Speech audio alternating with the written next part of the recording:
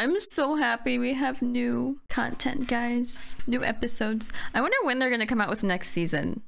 I don't think they have said anything about that yet. I just noticed the ring on her finger. What the fuck is that?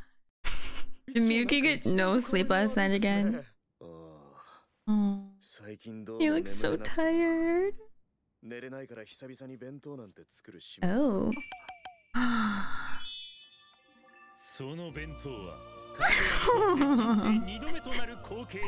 Is she gonna try and get more food? It looks so beautiful. The wieners.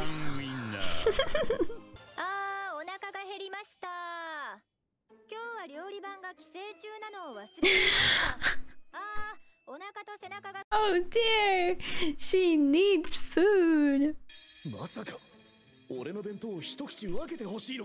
Yes. Look at his eyes. Look at the bags under them. No, she's gonna want the wiener.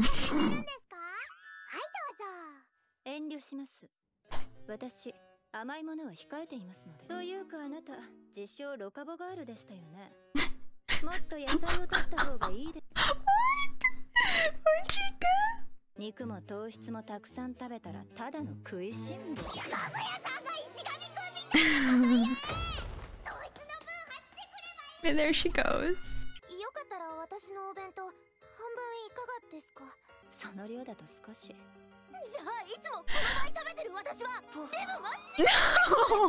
No, hey, we've lost 2 of them now. Oh, and Ishigami's out too. Oh, it's just them.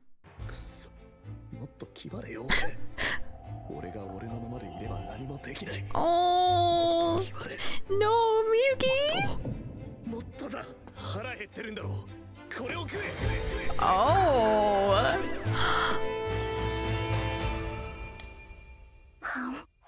Oh. Finger? His finger? He's blushing.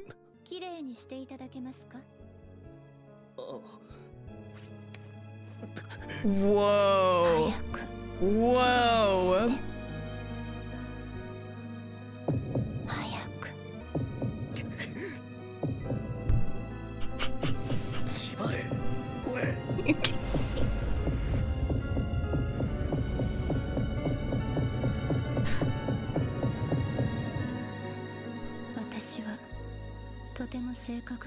Oh shit.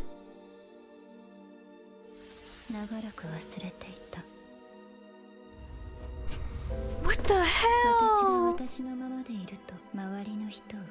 Oh. Did he really just pass out from that? Kaguya recognizes how horrible she's being.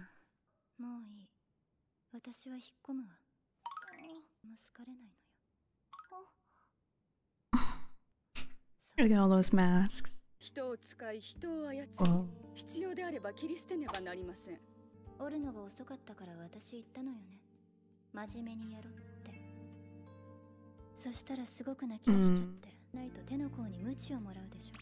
Ow.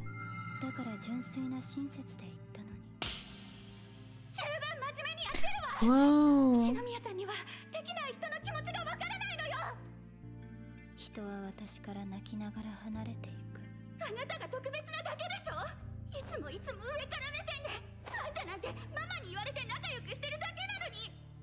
Yikes. Oh my god, her eyes, or lack thereof.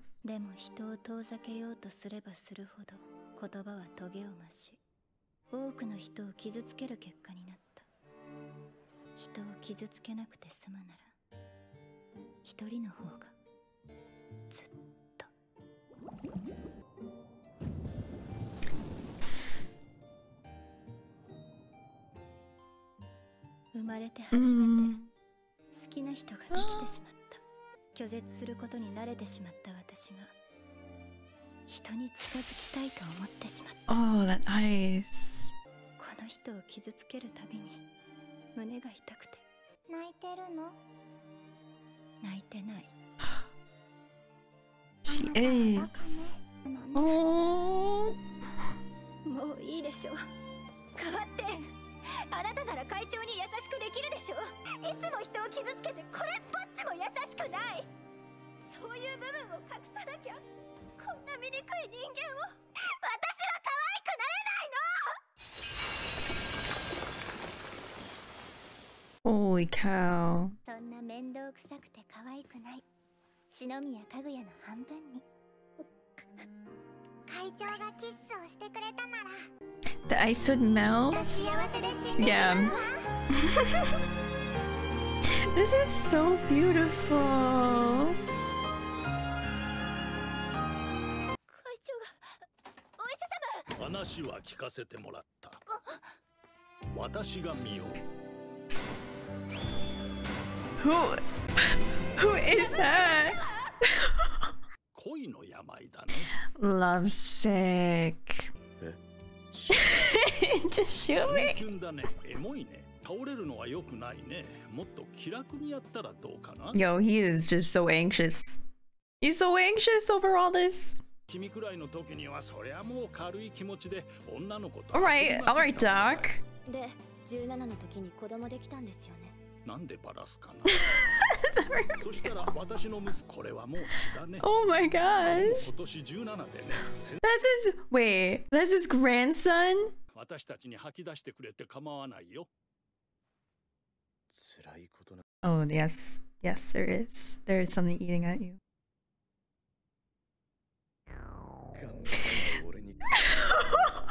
How much time passed? Oh my god, we're getting Miyuki backstory?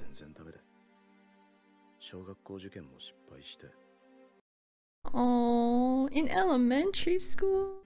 母の興味が俺から離れていくのが肌で分かった。母が家から出て行った時も、いつか迎えに来てくれると信じて、勉強だけは頑張った。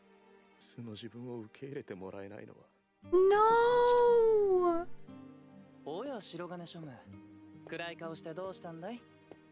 篠宮のお嬢様に声かけて無視されたって。お前は生徒会の一員で頭もいいし顔も悪くない。俺は女に好かれて当然の男だって態度して誰もお前に舐めた態度取れなくなる。虚勢の一つも晴れねえで女にモテるかよ。 Is that Miyuki though? Like... 次の試験、俺と勝負しろ。万が一にでも俺が負けたら、何でも一つ言うことを聞いてやる。その日から篠宮は俺を個体認識するようになった。篠宮だけじゃない、学校全体が俺を認識するようになった。ようやく。He's known. All these masks. 好きな人に好きになってもらうには、自分とは違う自分を作り上げなきゃいけない。一度や二度倒れるくらいのことをしなきゃいけないんです。You don't have to though. Both of you do not need masks like this. 彼女が悟いのは君が一番知ってるはず。いつも君が無理していることを気に病んで。私は男子の弱さをさらけ出す瞬間って結構普段頑張ってる子がふと見せた弱い面にグッ I love the assistant doing this though. やっぱり自分を晒すのは怖いです。臆病なのはお互い様ですね。どうするんですか？会長に伝えなきゃ。普段頑張ってる人がふと見せるか弱い面にグッとくる。Okay. They need to talk about their feelings. Papa Shirogane.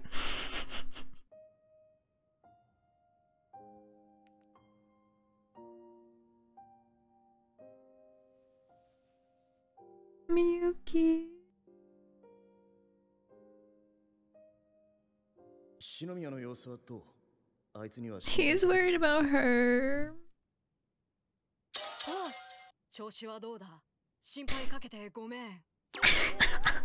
Where did you get that picture from? ちょうと顔を合わせると上手に話せないと言うなら、会長になりきった私で練習しましょう。Okay. 言いたいことを遠慮なく言ってください。じゃあ会長、私のこと好き？Oh. 異性として見てるのは間違いない。で、なんで最近俺に冷たくするんだ？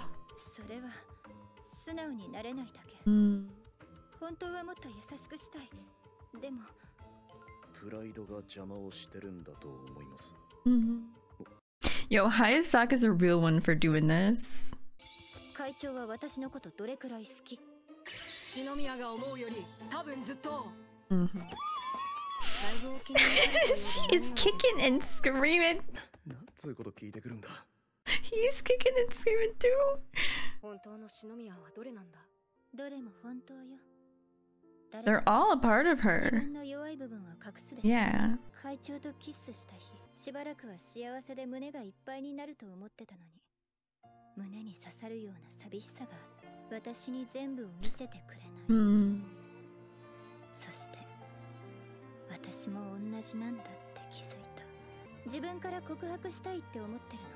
自分の半分を隠して、お互い半分しか知らないまま恋人になるのはすごく悲しい。They gotta know every single part of each other.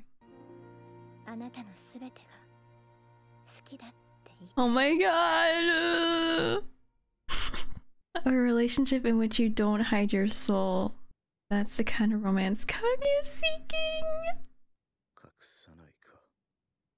篠宮が想像するよりずっと弱い。出来のいいやつと渡り合う手段は一つ。Miyuki, what are you doing? Miyuki. 本当の自分なんて一生見せるものかよ。篠宮が何を考えていようとクリスマスで挽回する。文化祭の時よりもっとうまく。What is he gonna do? Jesus Christ. How could it get better than the culture festival and that whole reveal? クリスマスイブの夜はやってくる。Oh my god, there's only one more episode left, I think. Okay, we're going into it right away. I love this whole, like, just the whole concept of everyone putting on different masks and, like, only showing someone one part of themselves. And I like just got done playing Persona 5 and I'm playing through Persona 4 right now. And a lot of the themes, especially in Persona 4, is like of just accepting yourself and like who you are and like every single part of you. And I love that that's kind of, that concept is kind of coming through in this arc. Oh my god, and I can't wait to see how it concludes. What is Miyuki gonna do? And Hayasaka's just amazing, honestly. The way that she was texting Miyuki through all this, or through that whole like last part of the last episode. She's a real one, seriously. December 24th. It's so cute. She got me. Oh, she is wearing her perfume.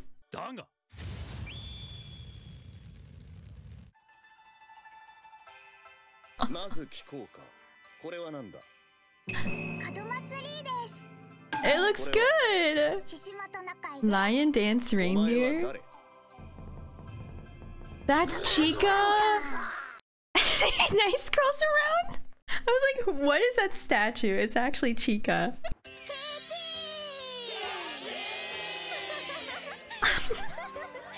I love the little like butler outfit that she has on. Go Ishigami! I love that he's now hanging out with a bunch of friends. Cute.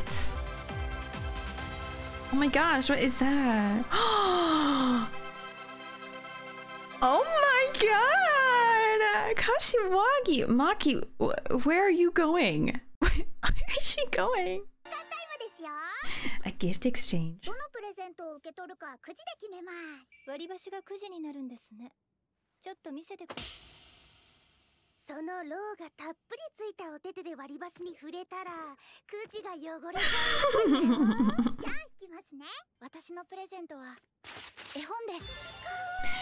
Three cat detectives? That's so cute. かぐやの異変や病院の件が重なった白金。必然的にプレゼントの調達は Oh no. What did they get? 苦慮の結果選んだのは A handkerchief?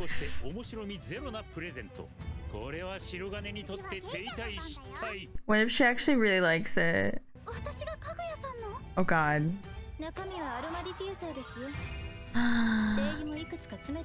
That's so fancy. Essential oils are expensive too. さすが篠宮。いいプレゼントを用意するわ。だが残るはこんな飾り付けをした藤原姉妹。俺のプレゼントのつまらなさなんて吹き飛ばすようなとんでもないものを用意しているはず。I feel like Chica's present is gonna be not exciting. 私のプレゼントは手作りのバスボムですよ。Homemade bath bombs? What? Okay, wait, I love that. お前はそこで反応に困るの持ってくるからな。私と会長がプレ Oh ゼント no, she's gonna get a handkerchief. 何かしたでしょ。白金会長のは Okage's mad. 私のも開けてください。 What is this gonna be? 変なの来てくれ。Handcuffs? ごめんなさい会長。うちの家族、私以外全員ちょっと変なんです。 Oh my god. 嬉しい。She really did do that on purpose. That is so funny. Oh, they handcuffed them together. It's so funny. お互い当たりませんでしたね。 Wait, did they both get a present for each other? これみんなには内緒ですよ。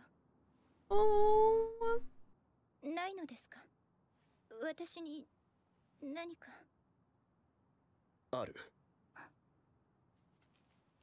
いや、ごめん、ダメだ。これ適当に選んだやつだから。Miyuki! Miyuki, it's fine. It's fine. It's the thought that counts. ほんと時間がないんだから。今思うとなんでこんなの買ったんだろうって感じで。 No, no, it's okay. わからない人ね。完璧じゃなくてもいいと言ってるのよ。 Oh shit.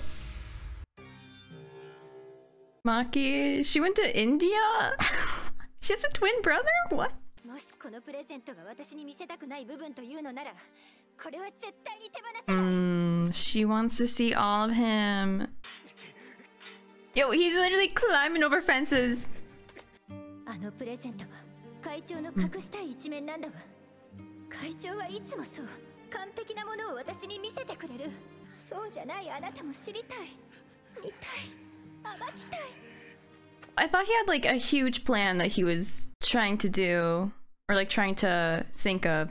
会長は私のこと No, 嫌いだから見せようとしないのでしょ。 no, no, no, no, no, no, no. はっきり言えばいいじゃない。こんなきつくて性格の悪い女は嫌だって。だから見せてくれないんでしょ。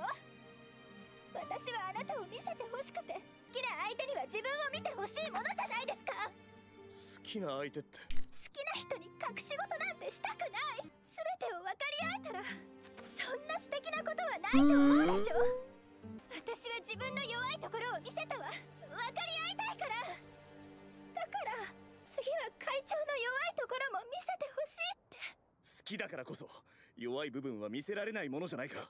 Oh. 自分の弱い部分を見せて幻滅されたらとか、もし相手の許せない要素を自分が持ってたらとか思うだろう。 I think that's a valid fear to have. お前は自分のこと性格悪いって言うけど、そんなの知った上で関わってるし、別 Oh. にそれはマイナスポイントになっていない。俺は篠宮は他人を見下して人と距離を取ってるんだと思っていた。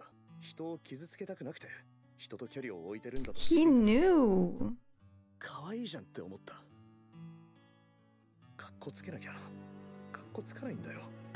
だからヤブをつつくような真似は。もうごちゃごちゃといいから見せなさい。おいこら。どんなプレゼントだとしても絶対に大丈夫なんです。あなたが思うよりずっと私は。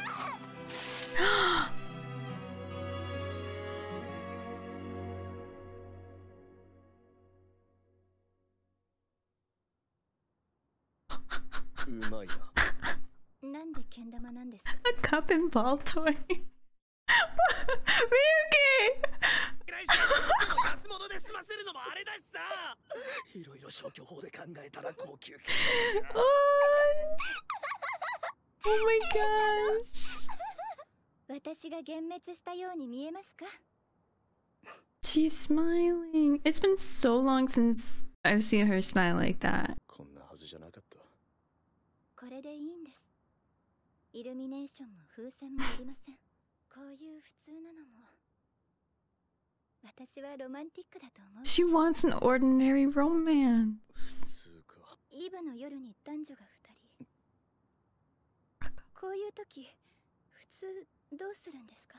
普通でいいならやっぱこうじゃないか。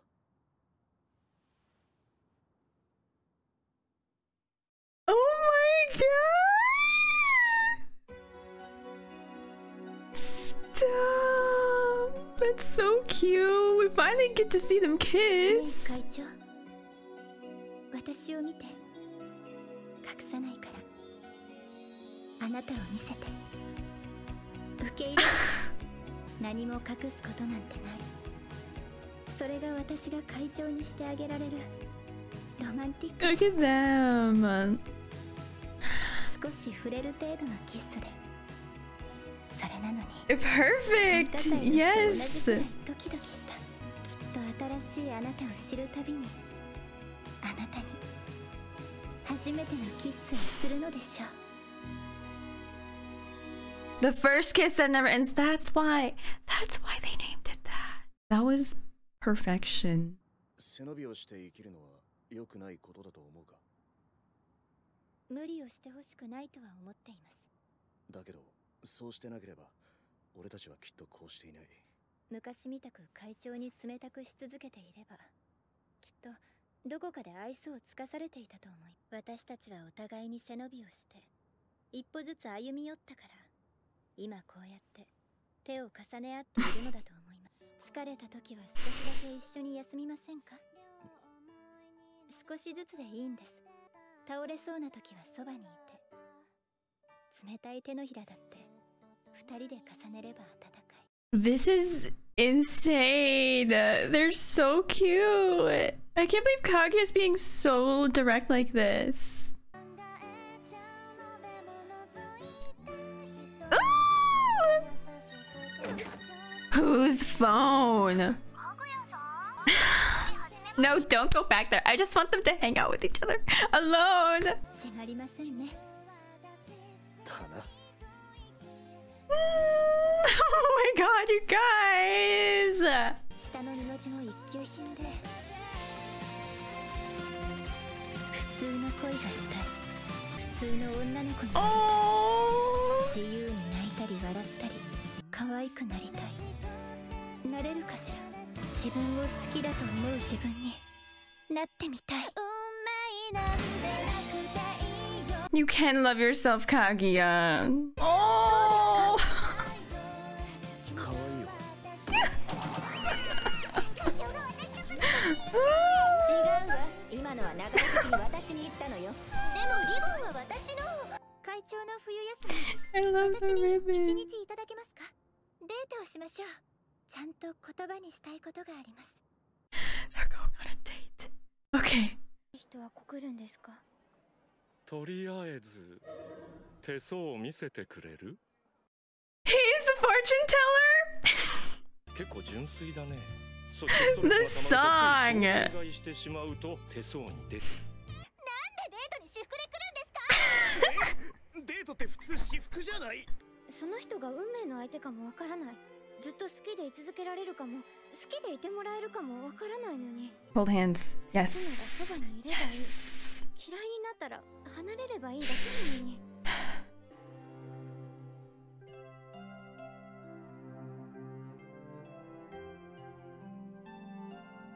Whoa. するからややこしくなると思いませんか？だが頭が悪くなれるくらい人を好きになれるのは幸せなことだよ。好きな人と恋人になりたいと願うのは自然なこと Look だ at し。 them. What the hell?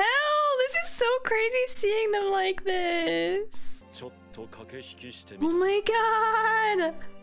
た。いろいろ計画立ててジャストなタイミングを狙っている。 They're so cute. 今日は言えずじまいで終わるのかと思い始めた頃。あなたが好き。私と恋人になって。 Kaguya.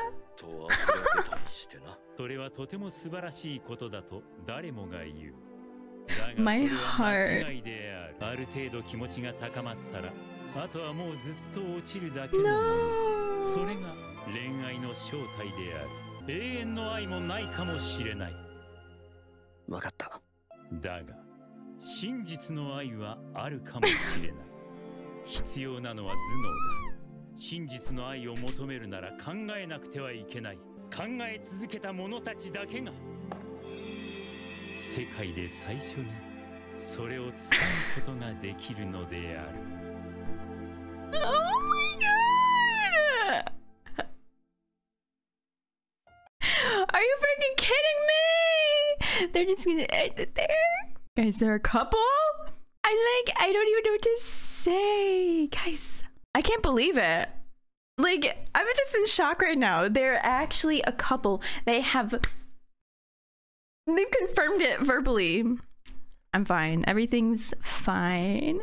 I'm in disbelief right now that they're like actually a couple now, guys. I'm so happy. I'm so happy that I was finally able to watch this. I think what the narrator was saying at the end about, like, I don't know exactly what the quote was, but they were talking about true love and like, is true love real, and how like everything goes downhill at a certain point. I think that's a very interesting notion to point out, especially in like a romance anime, because I feel like a lot of times romance animes, they will have this like confession scene and then they'll get together and then it'll be over, right? But I know there's still more to the manga after this, and there can be like, I don't even know how many more seasons, but there's also the end scene where it's like you start a new game, so like it's not over. Like all this back and forth between them, it's still going to continue in their relationship, right? With just the difficulties that people can have while going through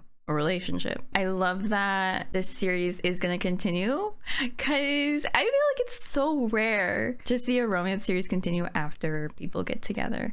Man, I felt so bad for Miyuki throughout all these episodes though. Like the poor boy, oh my god, Kaguya was just being like so cold and everything, and he really just like was trying to figure out what was wrong with her and like what she was going through. I'm just happy that Kaguya like accepted all these parts of her. And with Miyuki, I feel like he still needs to show like more of himself, or like accept himself more so than Kaguya did throughout this arc. But I think now he knows that Kaguya will like accept every single part of him, and like he doesn't have to be scared. He does not have to be scared anymore.